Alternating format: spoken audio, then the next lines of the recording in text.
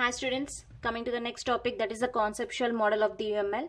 So to understand UML, you need to form a conceptual model of language, and this language requires learning of three major elements. First, let me write that point so that you will understand. To understand UML, that is a unified modeling language, you need to form a conceptual model of language, and this language requires learning of three major elements. So what are the three major elements?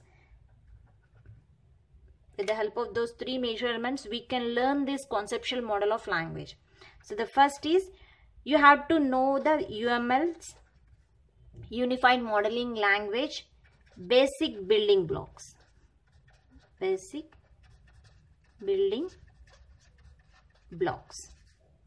the second thing, the second major element that you need to know, that is the rules that dictate how these building blocks are put together. The rules. First, UML basic building blocks you have to know, and the second thing is the rules that dictate how these building blocks, these basic building blocks are put together. Okay. After that, you need to know the mechanism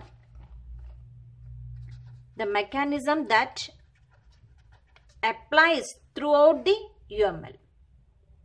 So these are the three major elements that you need to know if you want to form a conceptual model of language. Okay, if you want to understand the unified modeling language, you need to form a conceptual model of language, and this language requires three major elements: UML basic building blocks, the rules, and the mechanisms.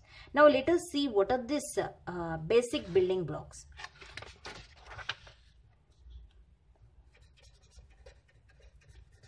Building blocks of unified modeling language.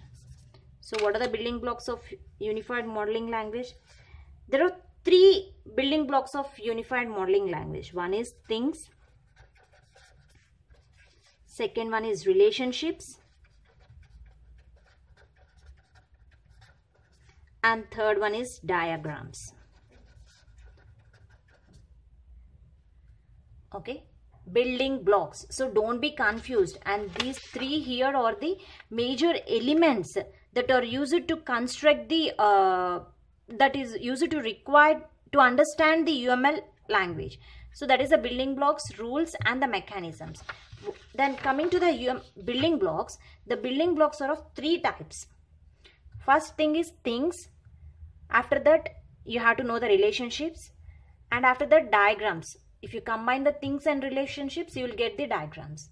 So here the things are the abstraction that are first class citizen in the model, whereas relationships is just tie the things together. Whatever the things that you introduced here, those things are tied together with the help of these relationships, whereas diagrams group interesting collection of things.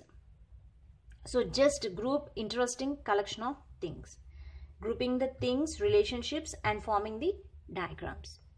Okay, these are the building blocks of UML. Now let us discuss what are the things and what are the relationships and what are the diagrams. So the first is coming to the things. Again, these things will be divided into four types. Don't be confused. The UML basic elements are the conceptual model elements are building blocks, rules, and mechanisms. So first thing is, we are knowing about the building blocks. The building blocks are of three building blocks are there. To construct a building, what you need, to construct anything, what you need the things, okay, and you need the relationships. And complete representation, you call it as a diagram. That a building block. So first in that, we will discuss about what is a thing.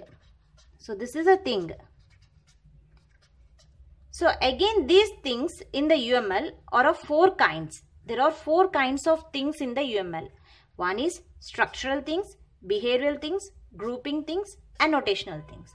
So there are the things in the UML building blocks are divided into 4 kinds: structural things, behavioral things, grouping, and annotational. Now let us discuss these different things. What are the structural things and what are the behavioral, grouping, and annotational things in the next video. Thank you.